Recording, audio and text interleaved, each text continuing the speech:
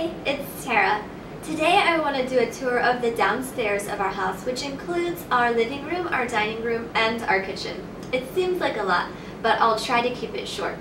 Now there's two other bedrooms downstairs, but they're completely closed off.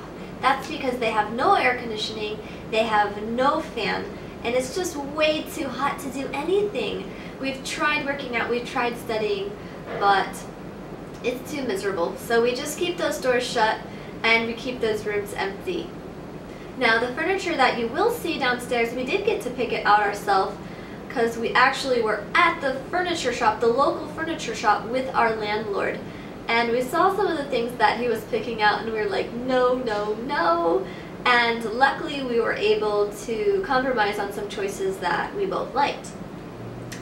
Now, a lot of people who move to Malaysia, they don't have that luxury. They end up with a place that's already furnished and they just have to live with whatever furnishings are already there.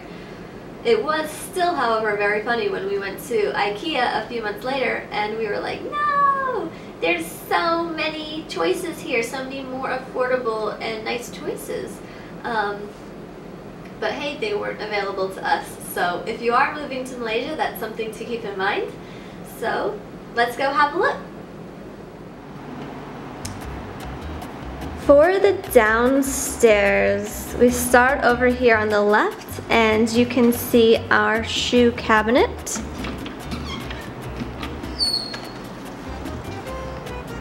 Pretty much have my husband's at the top and my shoes at the bottom. Keeping our shoes in a cabinet versus wearing them in the house is something we learned in Korea, and I think we will continue that practice wherever we live.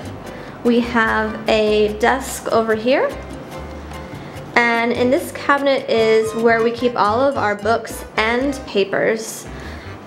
We have a little box there for our keys. That's the keys home. So I share this cabinet with my husband and you can see some of our work binders, some of our laptop cases, some of our books, and down here we have all of our miscellaneous cords and some of our chargers up here. Now if you look in this orange container, folder really, this is where we keep all of our papers. So we divided them into two groups. This is things that are needed for a limited amount of time and they're kept in there. And on this side we have more important papers that we basically need to keep forever, divided by different pieces of plastic. So that folds up and it's really easy for us to travel with that. Now if we come back in here, you can see our cat Sweetie on the couch. This blanket we got in Mexico and we were on our honeymoon and we love it because it's so colorful and it really brings some color to the room, so we take that around with us no matter where we live. Down here you can see we've used this coconut to kind of keep some of our empty coins. Rather than having them all over the house, it gives a home for them and it's kind of decorative. When we have too many, we can just go to the bank. Here are coasters, which are made of recycled magazine. They're from Cambodia and we take those around with us as well. And over here we have our time capsule, my husband's workout bench, and our dining room table. So we have two more things from Mexico. They're a bit more decorative. We generally use this one for our salt and pepper because it's a grinder, so I can put any kind of pepper in there I want, and also pink salt at the top. That is just my salad bowl, which is hanging out there with a bunch of tea bags, and our teacups, which we got as a present when we got married.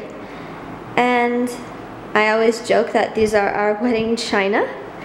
We keep them out because when we keep them out, then we use them more. Now if you come into the kitchen, You can see, starting at the left, our sink. Then we have a cart that we got from IKEA. We keep some appliances at the bottom. We keep our glasses on the second shelf. And on the top is really just a drying rack for any dishes that we've used recently. And these two are also great for keeping some silverware that needs to dry, different utensils. In here, we have a drawer full of some of my favorite things for the kitchen. I do usually carry these around when we move to new places because they're a little bit better quality than the things I can find in a lot of Asia. This is for squeezing lemon juice, cutting garlic. These are for loose leaf tea, and there's just a couple other things that I love, so they come with me. Now, one thing you might notice is that there is no stove in this kitchen, and that is because when we moved in here there was nothing except that kitchen sink.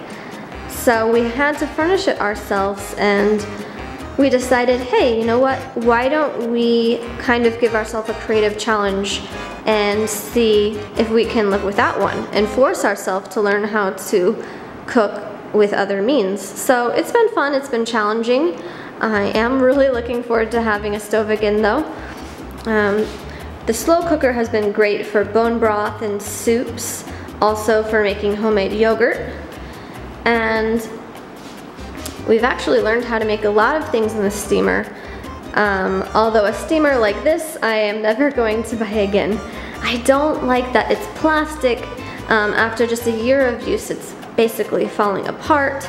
So in the future, I will just get those stainless steel pots that you can stick on top of a stove and use that for my steaming needs. And the blender as well is great for making smoothies to go, but not very powerful for other purposes. Now in here you can see our drawer. If you had looked in this a few months ago, it would have been an absolute mess. But since doing kind of a KonMari clean out, it's been like this ever since. So we just have some various spices here and in the jars. I keep some of my recipes here for quick access. It means I'm more likely to cook if I don't have to go reference to my computer. Some more spices, some seeds and nuts that we like to put on salads. And this is just a to-go set of some coconut oil, some pink salt, in case I want to travel and do a little cooking in any apartments that I rent.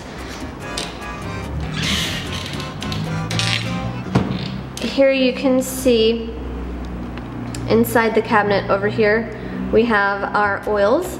I try to use only unrefined, cold-pressed, stable oils. So that's usually coconut oil if I'm frying and olive oil for my salads. But I also have some organic sesame oil that I like to use for flavor. And we just have some various muesli and oatmeal, pasta and quinoa in there. And on this side, you can see my supplements on the top. There's some diatomaceous earth, raw honey, magnesium, there's some gelatin in the back. And down here are our soups, some alcohol. We're pretty much finished up our stock of them. But it's some very yummy comfort food without much hassle.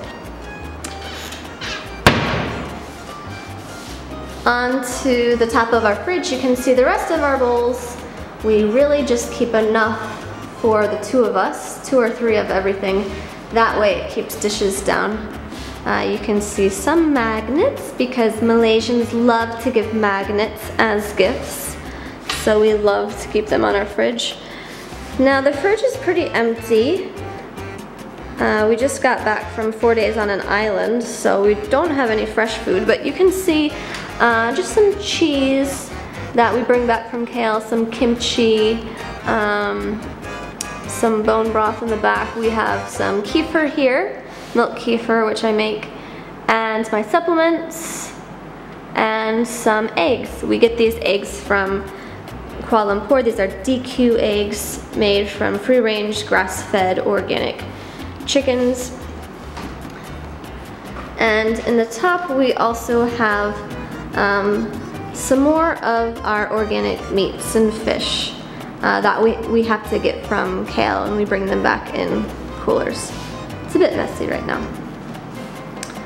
And if you come to the back of the house, you can see our last bathroom.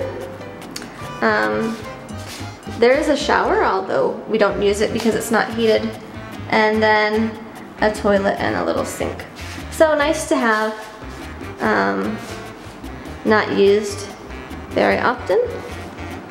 And that is our house.